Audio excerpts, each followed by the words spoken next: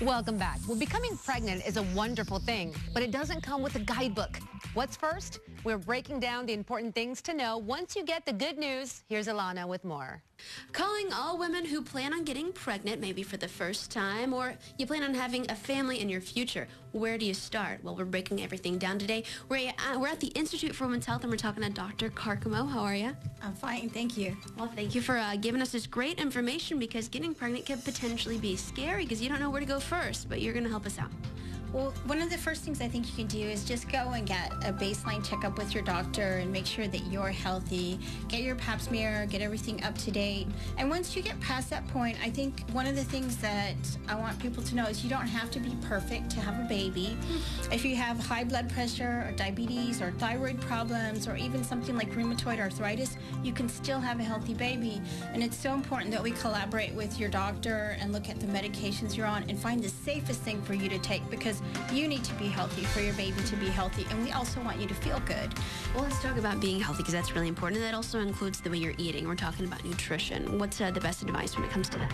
Well, I think the things that you should do is try and have a well-balanced diet. You need to take extra folic acid even up to 6 months before you're going to have a baby, and the amount you need may change depending on whether your ideal weight or you have had a child with a birth defect before.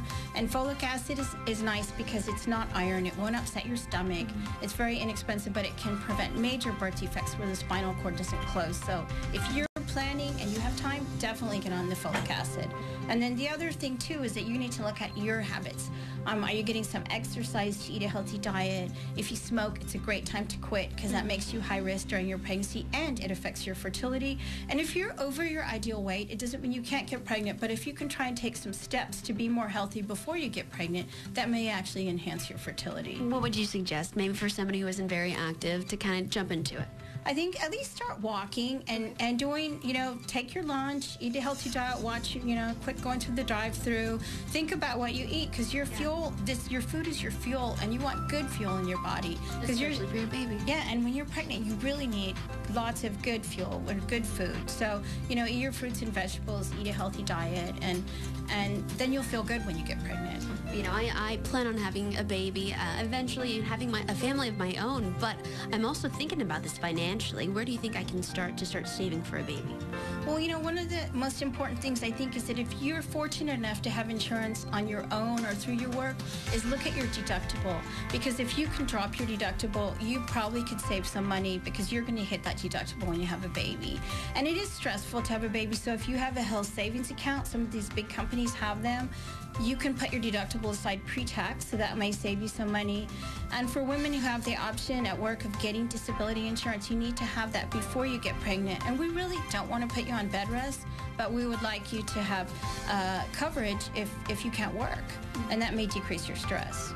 Interesting. Some of these things, some women might not even think about until you're already there. So we're so fortunate that you're here sharing with everybody before it happens to kind of help prepare.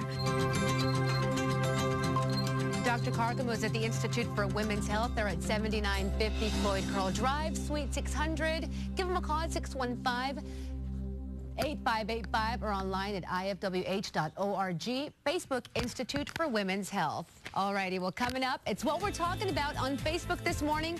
How much are you willing to pay for Spurs tickets? Chime in on the conversation on Facebook at News 4 San Antonio.